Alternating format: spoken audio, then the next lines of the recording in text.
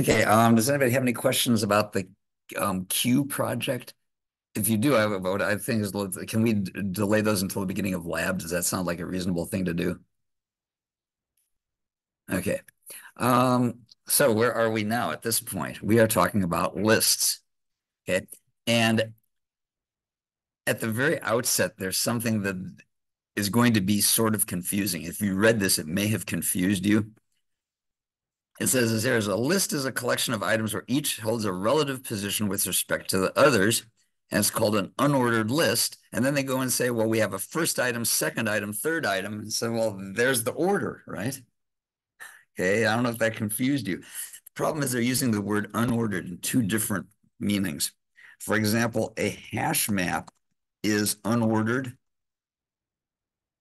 in the sense that, let me move this up a little bit so you can see it better. That there is no first item or next item. And the same with a set. Okay, you have a set of numbers and there's nothing that I can distinguish as, oh, yes, this is the first item in the set. There just isn't. It's just a set. And when we talk about an unordered list, we are saying that the values are in no particular order. Okay. So a list does have a specific first item, second item, etc. Okay.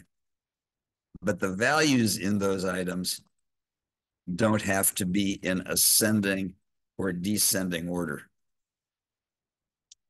So I can have like 45, and then the next item is going to be a 37, and then the one after that is going to be an 89, and then a 22, and then a 29. Okay. There's a first item, a next item, the one after that. But again, there's no the values are not in order. Yeah. So that's sort of a minor confusion that I was looking at. Wait a minute. You said it's not ordered and there's a first item. How can that be? They're referring to the values here. Yeah. Yeah. So the things that we can do with the list, we can create an empty one. We're going to add an item and you're going to have to tell what item to add. Now, this, I'm not going to have to say they assume the item is not already in the list. What they have here in the book, they said, presume that there are no duplicates. Turns out that everything we're going to do here works just fine, whether there are duplicates or not. You don't have to change any of the code. So I'm not sure why the book says this, and I'm giving some thought as to lifting that restriction because it really doesn't make a difference. Removes an item. This says throw an exception if the item is not present in the list. I'm going to change that also. I wrote that part and that was a mistake. What it's going to do is remove an item. If the item's not present in the list, then the list just doesn't change. When we had a stack and we tried to pop from an empty stack, that's definitely an error condition. Okay, we definitely want to warn people, hey, you can't pop an empty stack. But if you try to remove something from a list and it's not in there, there's no reason to crash the program. We may as well just say, oh, well, it wasn't there, so no harm, no foul. Okay. And in fact, the code I'm going to show you is going to lift that restriction also. So if the item's not present in the list, it just leaves the list untouched. Search searches for an item, and it gives you back a true or a false. It's yes, it was in the list. No, it wasn't. Checks to see if the list is empty. We want to know how many items there are in the list. We want to be able to append something to the end of the list. Find where it is in the list. So if I have this list here, and I want to find out where the 89 is, that would be at position 2 because we're going to index everything starting at 0. That's just the way computer people love counting at 0. We'd like to be able to insert an item at a given position. So it's a lot like an array list, except we're not going to use an array list as the backing data structure for this. We're going to use a completely different data structure to represent our linked list. And we'd like to be able to pop, which removes and returns the last item. And we'd also like to be able to pop out something in the middle of the list by its position number. Now, these append, index, insert, pop, and the pop methods are not going to be something I'm going to show you the implementation of today, because that happens to be part of an assignment. So we're going to concentrate on adding, removing, and searching for items.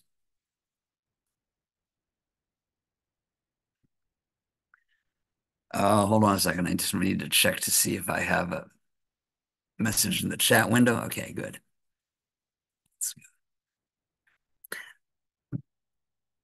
Yeah, so we're going to have what's called a linked list.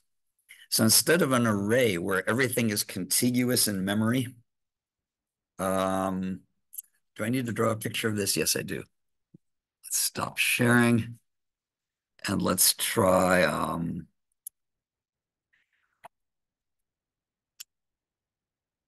so when we have an array or an array list, everything is right together in memory. If you were to look at the memory addresses for 17, 38, 22, they would be one after the other. In a linked list, we're going to have them in memory. We have the 17, our 38, our 22, and the 89.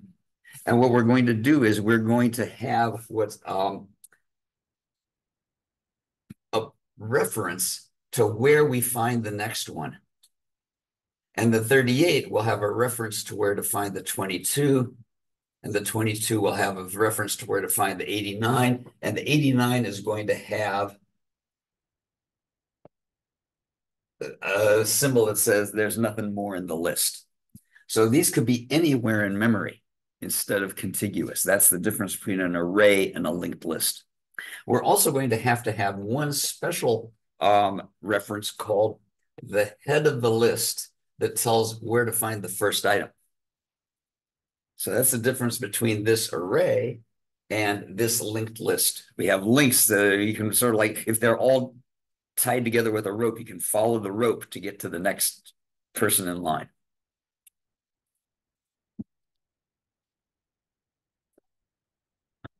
There's my show screen.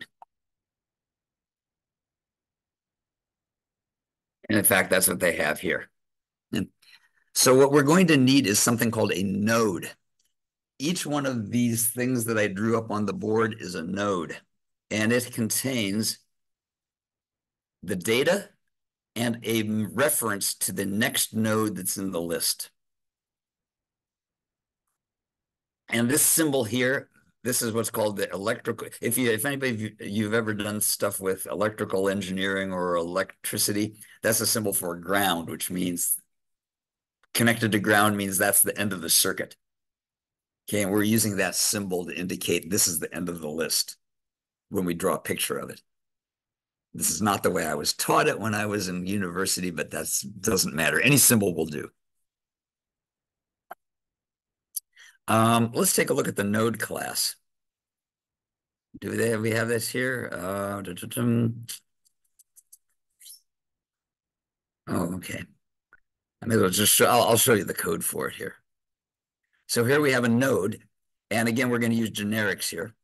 So we can have a linked list of integers, a linked list of strings, a linked list of double, or any kind of object that we like. So we're going to have the data, that's the actual thing stored in the node, and we're going to have, and this is sort of weird. This is the first time you've ever seen something like this, I suspect. The next is a reference to another node. So we have a node that refers to itself. Isn't that sort of weird? But it all works. Okay? It'll all work out just great. And then when we want to create a new node, we give it the data item. And because we haven't put it into a list yet, we're going to say there is no next node. It's just going to be a node floating out in the middle of nowhere. And we need our getters and setters to get the data. And we also need our getters and setters to set the next And we also have a toString, and toString is going to just tell us what the data node looks like. The data value, excuse me, looks like. So there that is. This is interesting.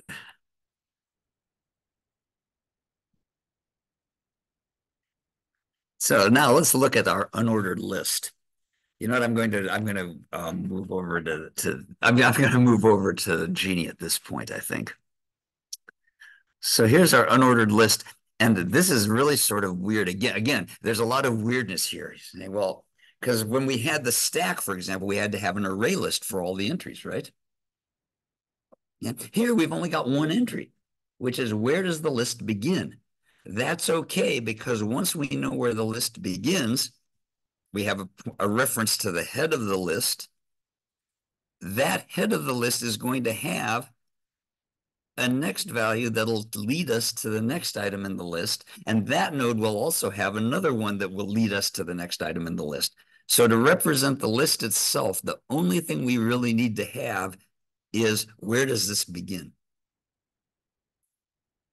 And when we have create an unordered list, we're going to set it to null, which means that's an empty list. And then we're going to have a getter and setter for that.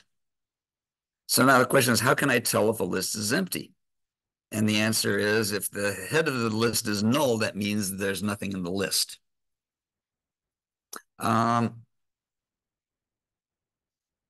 Here.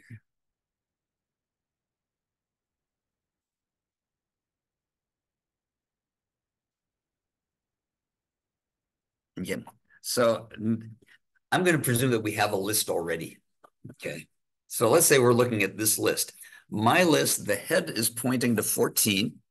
The 14 refers to the 22. The 22 leads us to 37. 37 leads us to 56. And the grounding symbol means there ain't no more. So everybody okay with that? Yes? So now the question is, how do I add a node? And the best way to add a node to a linked list is to add it at the head, because that's the fastest thing to do. So we're going to create a new node, 89. And that's going to become the new head of the list. We're going to set the next of the new node to refer to the current head. Remember, the current head of the list is 14.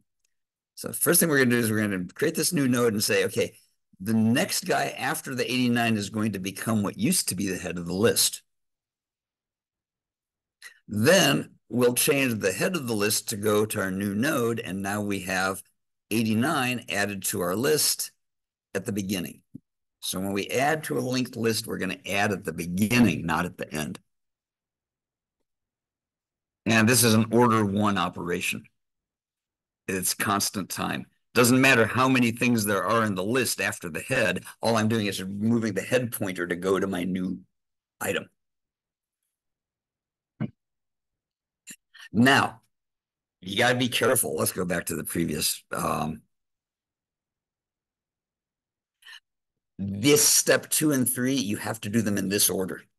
If you do it in the wrong order, watch what happens. So here's the wrong way. I'm going to create a node. I have to do that first. Now, what happens if I say, okay, I'm going to set the head to be my new node?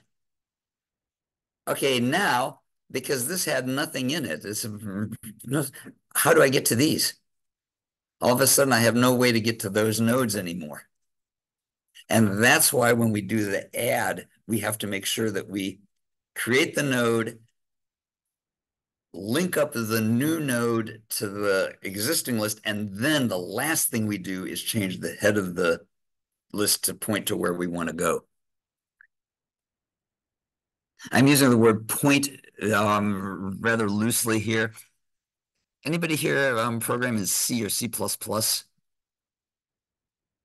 Okay, when you do, if you ever do learn C and C++, they're going to have something called pointers.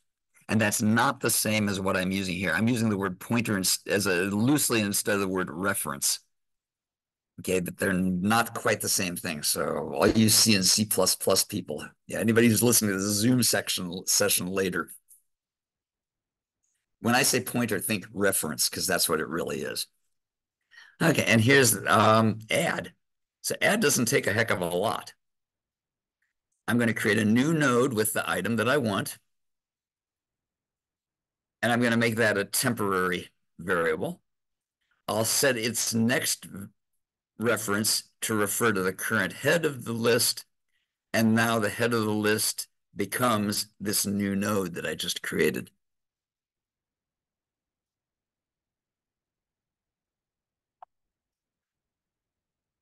Now,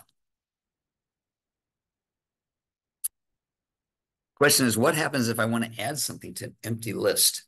Is this going to be a special case? And this is something I see with beginning programmers or even advanced programmers sometimes. They say, oh, the list is empty. I'm going to need an if statement. I'm going to have to do something absolutely totally different because it's an empty list. Like, oh, this is danger zone ahead.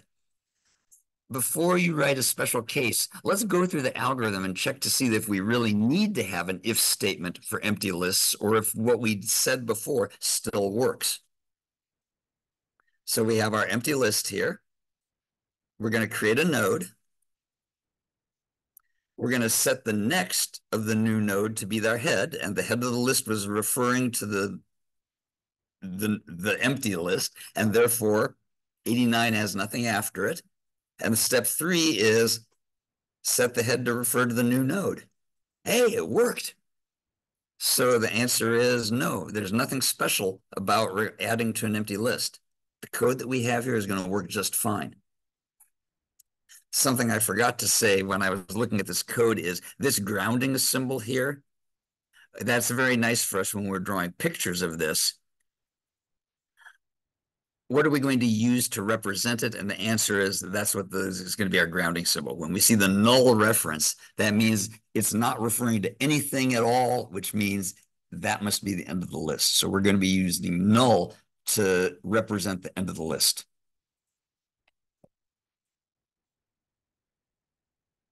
And again, this is in constant time. Doesn't matter how many items there are in the list. It's the same number of operations if you decide you're going to add at the head of the list, because that's the easiest place to do it.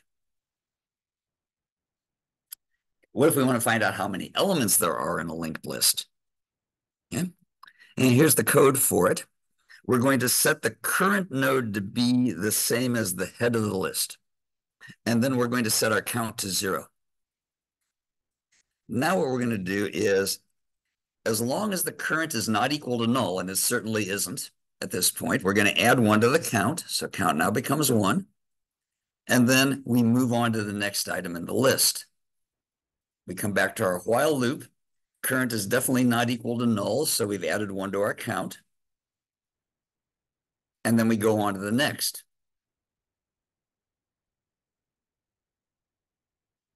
Now we ask, is current not equal to null? It definitely isn't, so our count becomes 3. And then we go, current becomes current.next, which is now the null entry. We come up here, current is equal to null. That drops us out of our loop, and we return the count. And indeed, there are 3 items. So this algorithm is order n. It's linear. It depends on how many items there are in the list. Now, next question is counting the size of an empty list a special case? And when we have an empty list, do we have to do something different? How many people think we're going to have to do something different? How many people think we're not going to have to do anything different? Okay. How many people aren't sure? Okay. The way we do it is, well, let's go through the algorithm and see what it produces. If it produces the right result, great. We don't have to change anything. If it produces the wrong result, then it looks like we do have a special case. Okay, we're going to set the current to be the head of the list. We're going to set the counter to 0. I didn't put current in here. Hold on. Let me edit these slides here a little bit here. Sorry about that. Let's go here. Let's grab this. Yeah, not that much. Copy that. Oh, great. I don't remember which slide I was on. I knew this was going to happen at some point.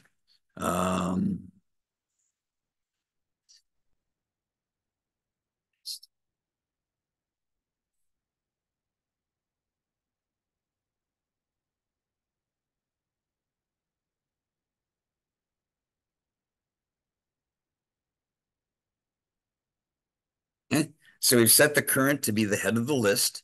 We'll set the count to 0. Current not equal to null fails. So we drop out of the while loop and return the count, which is 0. Yeah, an empty list has 0 in it. So it turns out that no, this is not a special case either.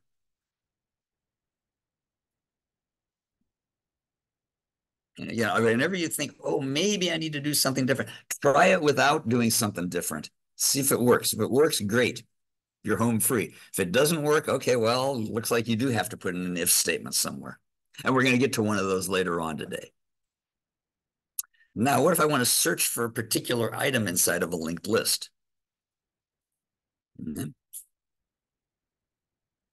So I'm going to see here. So here's my linked list at the moment. And I'm going to set the current to be the head of the list. I'll just start there. It's not null.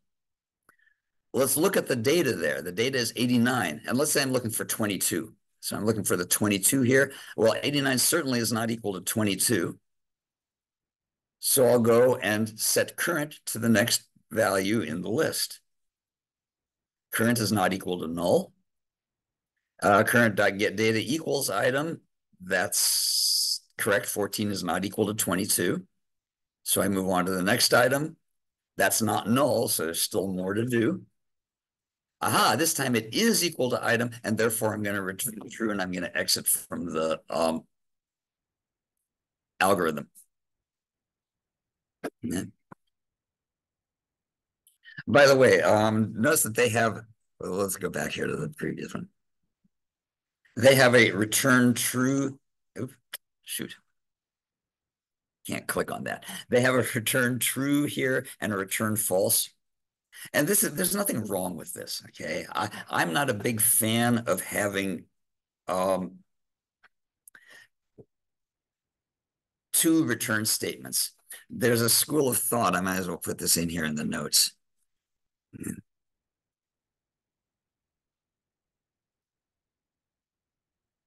That every method should have one entry point and one exit point. So having multiple return statements in a method gives you multiple possible points of failure. Okay. This is just a guideline, not a command. My personal preference is if I can get by without multiple return statements, that's what I'll do. And in fact, by using a compound condition, you can make this happen. I'm going to say as long as the current is not equal to the null pointer, if I'm not at the end, and I still haven't found the one that I'm looking for, I'll go and get the next item. So I'm going to get out of this either when I hit the end of the list or when I find the thing I'm looking for. If either one of those things gets false, then I drop out of my loop. And then I can return whether the current is the null pointer or not. If the current is not the null pointer, I must have found it. If the current is the null pointer, that means I got to the end of the list without finding it, and I can return false. So I've got one return statement. So this is a little bit more elegant code. Whether it's more readable, I don't know. Okay, this one you might need to think about to see why it works. Whereas this one, it's fairly clear why it works and why it doesn't. Looking at the actual code that I wrote for it here is, oh no, search is fine. Never mind. Search gives you back a true or false. It's the same code. Yeah, and I use the return true and return false rather than the compact version. Mostly because I think that's what they did in the original book. But the point still stands. If you want to, you can use a compound condition. And you may want to trace this through step by step to see that it actually works. Now, removing an item. Okay, adding an item, that's fairly straightforward. We put it at the beginning. No big deal. Finding an item, we have to go and search until we find it or until we hit the end. By the way, that's going to be order n. because best case, we find it immediately. Worst case, we have to run all the way to the end of the loop, and there's n items. The longer the list, the longer it's going to take us. Removing an item, that's going to be a bit tricky. So let's say I want to remove the 22 from this list. This is what I want to end up with when I'm done. Yeah. And the question is, well, I can take the 14, and the 14 is going to have to link into the 56, correct? Yeah. But if all I have is the current node, then how do I get to the 14? All I can get to from 22 is the 56. I can't get back to the 14. Do you see the problem? It's like, wait a minute. Yeah, I'm on 22, but I've lost my link to 14. And so now I'm out of luck. Okay, here's what we're going to do. We're going to pull a sneaky trick. We're going to have a previous and a current. We're going to say, what is the previous item? And we're also going to have to tell which one's our current item. So we're going to have to keep two references now, not just one. So right now we're going to have the current is going to be the head of the list, and there is no previous item. When you're at the head of the list, there's nothing before that. Yeah. Now, current is definitely not null at this point, and we haven't found our item. Let's say we're going to be removing the 22 here. That means we're going to have to set the previous to be our current value, and then we can move on. Those have to be in the correct order, by the way. If you reverse those, then you're screwed up, because if you move on to the next pointer, then all of a sudden, again, you've lost your link and the previous can't get updated. So we have to update the previous value first to catch up with our current pointer, and then we can move the current reference onwards to the next link. I'm going to go through the next step. I've moved them on here. Again, current is not null. But this time I have found the item. Yeah? And that means I drop out of the loop. Because the current is not null, what I'm going to do is I'm going to set the next pointer from the previous item to be the next pointer of current. Remember, current referred to 56, yes? It linked to 56. That means the previous now has to link to 56. 22 no longer gets involved in the list. It's now out of the list completely, and I think the garbage collector will pick it up for us.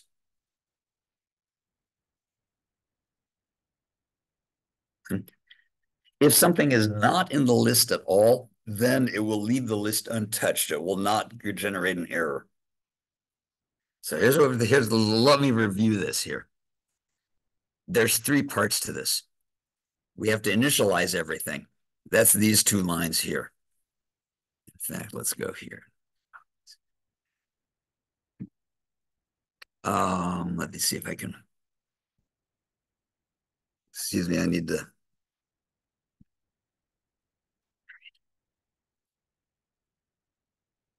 Sorry, I need to move this around here. Can you read that? Can you read the code, or do you need me to make it larger? Is that okay with the way it is? Yeah. So we have three parts to this. The first part is to initialize everything. The next part is to find where the item that we want to remove is. Once we have found it, namely, if the current is not equal to null, then we can take the next pointer of this current one, and that now becomes the previous item's next link. So we initialize, find the item, and then update the values.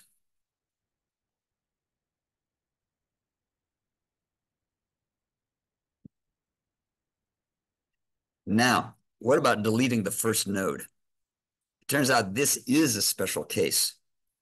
And right now, we've found it immediately. So we've dropped out of our loop, our search loop, because we found everything at the beginning, yes? What we can't say is we can't set previous dot set next. This line here is not going to work for us because there is no previous. It doesn't have a next link in it, do we? Does it? So in the case that we're deleting the first node, and we have to do is we're going to have to say, put the head of the list to be the first node's next value. So that will take the head will become 14, and it still has no previous. There's still no previous pointer because we're still at the head of the list. So yes, this time we do have a special case, and that's why we needed an if statement here. Unlike what the book says, okay, on this remove, it's not going to throw an exception. I put that in there, and that was just a bad design decision. I'm going to change the book, and it will probably get updated online sometime at the beginning of next week. Okay, but for right now, do I need to explain why I made that decision? Would that be a good thing to explain? Okay. Okay. Yeah, so why did I decide to leave a list unchanged if attempting to remove an item that doesn't exist? Yeah. Well, first thing was because it's really not a fatal error like trying to pop an empty stack. Yeah. And second, the code as given in the book, I think it would, no, it did, okay, might have produced inconsistent results with an empty stack, empty list. Okay. And this was the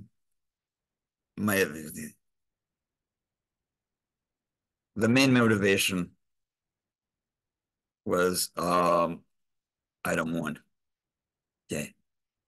If somebody tries to remove something that doesn't exist in a list, now it depends on what implementation you have. It turns out that when you have linked lists, the one that's built into Java, if you try and remove an item that's not in there, it will give you an error, I believe. Okay, so it's up to the implementer, and I just decided also, by the way, yeah, there was a third thing. Just realized what my thing is. Simplifies the code. There's less code that I have to worry about.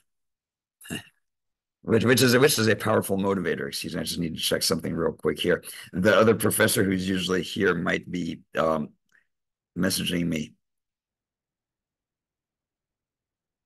Okay, good. Yeah, he was messaging me. Fine. So that's why I changed it from what's in the book. If we look in the book here, in fact, I may as well look in the book and show you what it had before. If we get to the end of the list without finding it, I would throw a no such element exception and say it's not in the list. Okay, it just isn't necessary. It really isn't. Okay. But deleting the first node in a list is still a special case. Whether you decided to throw an exception or not, if you're deleting the first one, you have to do something different because there is no previous item to relink. Question, will it work properly when we're deleting the last item? Yeah. Well, let's think what's going to happen here. We're going to set the next link for previous to be the same as the next link for the current. Next link for the current is the end of the list. And since we're deleting the last item, 56 will refer to the empty, to null, which means 56 is now the end of the list. So the answer is this is not a special case. Deleting at the beginning of a linked list is special. Deleting at the end works exactly the same, and there's no difference. And wow, I got through this a lot faster than I thought I would. And so I have a lab that you can do that's sort of in preparation for the real lab. So I may as well talk about what the real assignment is, and then I'll talk about this one here. Namely, write a removeAll method that removes all the occurrences of an item. So if you have, let's say 14 is in here twice, and I want to remove 14, this is what I'll end up with in the list. This will be you can write it in a linear fashion. Yesterday I was just sort of driving to someplace, and it hit me that there's a way to do it that's really sneaky and really simple code, but it's quadratic. So if you do it the easy way, it's really inefficient. If you have to do a little bit of thinking, but you can do it in linear time, so you don't have to do a quadratic version. If anybody wants to see the quadratic version, which is just really awful, I'll let you know about it. I was so happy with myself. Wow, I found a really inefficient way to do this. How cool. Um,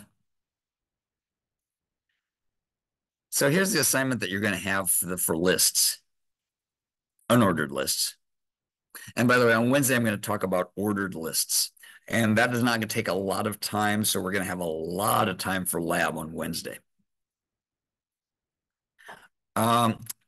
Remember I was saying that there were some methods that we had not implemented in the unordered list class. So you're going to have unordered lists. These are going to be your starting point. You're going to have to write the append to add a new item to the end of the list, which will make it the last item in the collection. And it needs the item, it returns nothing. And you can allow duplicate items in the list. If it's already in the list, doesn't matter. Just add it to the end. Notice that this means that you're going to have, this is going to be order n. Why? Because to get to the end of a list, you have to go through every single item up to and not including up to the last one. And by the way, I just gave you the algorithm for it. Namely, traverse the list until you hit the null, and then create your new node and fix up the links. I'll let you worry about fixing up the links. Index returns the position of the first occurrence of the item in the list.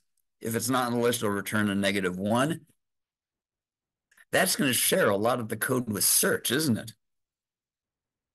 So as we search, we're going to have to keep track of what our index number is. If we get to the end of the list and there's nothing there, then we return a -1.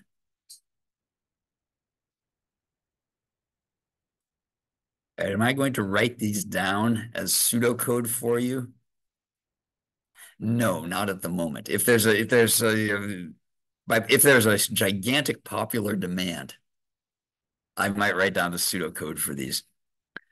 Insert adds a new item at the list of the given position, which means we have to count our position as we traverse the list. If you say I want to add at a negative position or something greater than the number of items, then that's definitely out of bounds. Okay, so it's like trying to add something to an array list at location -5. Well, there is no -5 in an array list. Or if I have 10 items and I want to add at position 15, that's definitely going to be someplace where I want an error. I don't want to just leave the list unchanged. By the way, if you give me the position that equals the length of the list, it'll do the same as append. Okay. Pop will remove and return the last item. So again, you're going to have to figure out where the last item is. By the way, insert is going to be order n, pop is going to be order n, and pop at a given position is order n in worst case. Why? Because we have to go through until we find the position, and that depends upon the length of the list.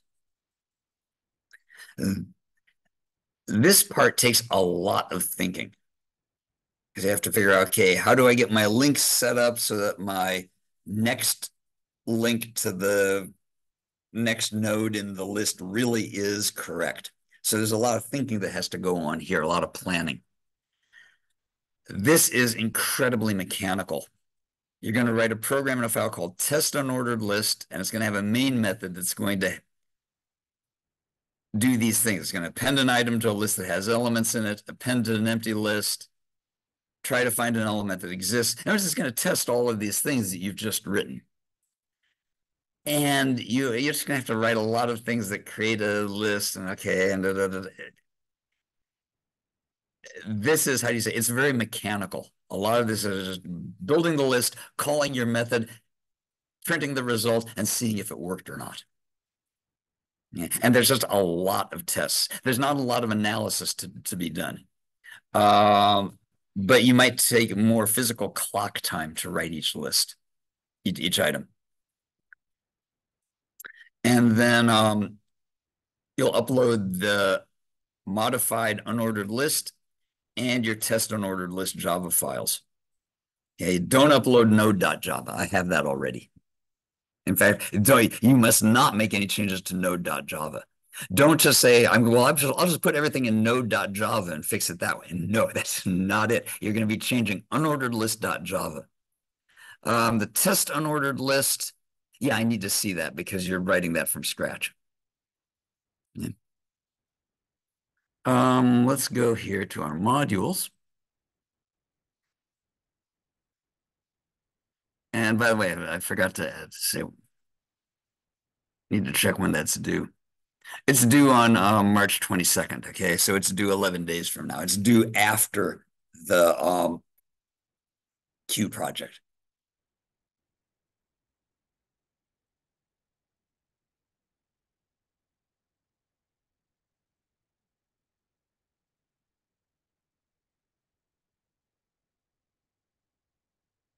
And here's the removeAll instance in the unordered list.java file.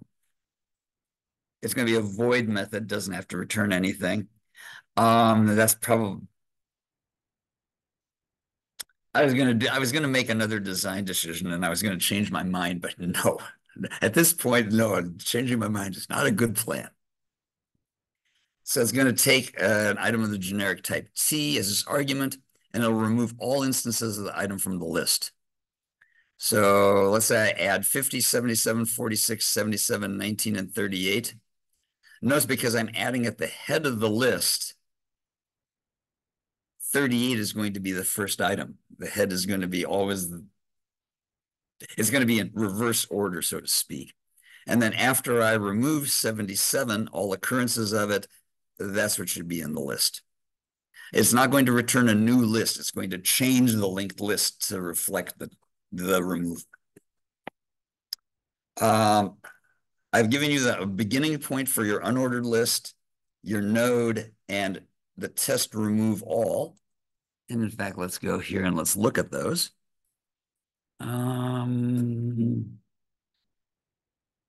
we've seen node and the other one. Here's test remove all. First of all, I created a utility routine for you called make unordered list. You give it an array, and then it will add them into the list in reverse order so that the list has the same apparent order as the original array. Remember, we're adding at the head, not at the end of the list, and therefore everything looks reversed. I've also done a utility routine here for you. It takes an unordered list, shows what it was before. You'll have to uncomment this line once you start doing your actual implementation. And then it'll show you the after version of it, and then it'll do an extra line for readability.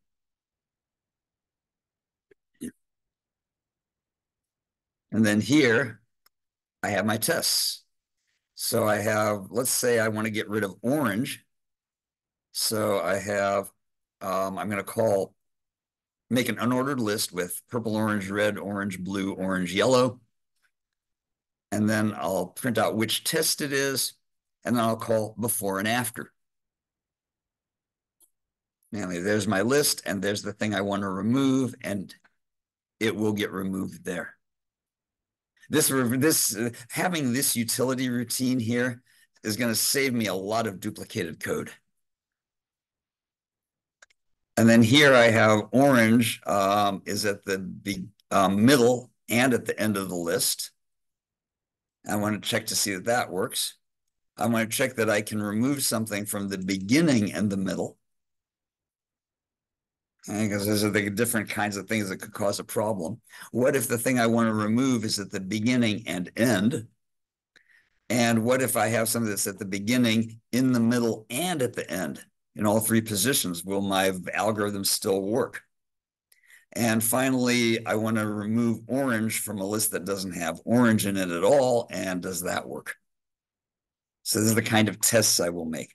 Oh, by the way, having these two methods here to make an unordered list and to do a before and after, that might be really useful for the actual assignment. Because you're going to have to be making a whole bunch of unordered lists. You're going to have to be doing the same sort of thing to all of the, calling them. Whoa, I take that back. This one is definitely useful. This one here, not so much, because there's a construct that would be absolutely perfect for this, and we haven't learned it yet, unfortunately. Okay, I was getting ahead of myself. So at least you were going to have making the unordered list is going to be a lot easier. Doing the actual tests, maybe not so much. Okay, you might have to have a lot of duplicated code. And there's nothing I can do about that right now. Sorry about that. So that's it for the lecture. I was presuming during lab time, you'll probably want to continue with the Q project. So let me open it up to what questions do you have about the Q project right now? Is there any burning question that you have that you'd like me to try and answer? Hmm?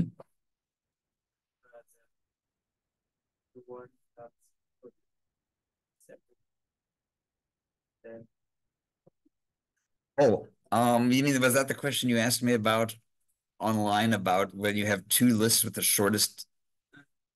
No? Okay, then okay. A question came up earlier about what if I have on the shortest queue store where you enter the shortest queue? What if I have, let's say, the shortest queue is length 7, but there are 3 stations that all have length 7. Which one do they go to? Okay, do you go to the first one, the second one, the last one, or choose at random? And the answer is I don't care. Make whatever decision you want to, just document it. But you have a different question, yes? Hmm?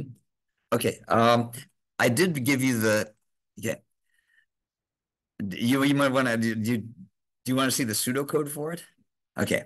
I did write the pseudocode here. And so let's presume that we have, again, this is for the queue where you're entering the shortest line. So if I have a queue that's shorter than the current minimum, then we're going to definitely send them to that queue. And that length becomes the new current minimum length. Or at least I thought that will be our candidate for where to go. Now, the question is, what happens if we find another queue that's the same length as our current minimum? Well, we're going to flip a coin. If it comes up heads, we'll send the customer to the other queue. Otherwise, we'll keep them where they are. So that sort of randomizes it. It's not going to be a uniform random distribution. For those of you who remember your statistics, it's not going to be uniformly distributed, but there is an element now of randomness about which queue they're going to send them to. So what we're going to do is we're going to have to find the minimum length of the queue, the shortest queue, and which queue are they going to enter? So at the moment, we're going to set it to Q0, given again that they're getting numbered 0 to n minus 1. And let's just presume that this is the minimum one and this is the one that they're going to enter. That way, if we have only one queue, we're guaranteed that we've got the right answer. If there's only one, that's the one they're going to. No problem. Now we're going to go through all of the queues again. If the length of the queue is less than the minimum length, then this is the queue that they're probably going to enter. And now that's the new minimum length. Otherwise, what happens if it's exactly the same length? Then what we'll do is we'll generate a random number that's 0 or 1. If the random integer is a 1, heads or tails, then we're going to say, fine, that becomes the queue that they're going to enter. Otherwise, if they generate a 0, they do nothing. Now, what if it's not less than and it's not equal to the minimum length? Well, that means it's not the shortest queue, so we don't have to do anything. And I could make that explicit here. I could say else queue is longer than current minimum. Do nothing. And now once we have that, now we can send the customer to the queue to enter. So this loop chooses which queue they should go into and which one is the minimum length. And if we have two of them or two or more queues that have the same length, we'll randomly decide whether we're going to move them to that other one or keep them where they are. And I'll leave it to you to figure out why that is not a uniform random distribution. Yeah. But it doesn't matter. We just want it random. Now, the other way we could have done it is we could have said, okay, let's find the queue that has the minimum length, and then whichever one we found last, that's the one we send them to. Or whichever one we found first, let's send them to that one. You don't have to make it random. I uploaded this to you. I think I will upload this today also. Okay.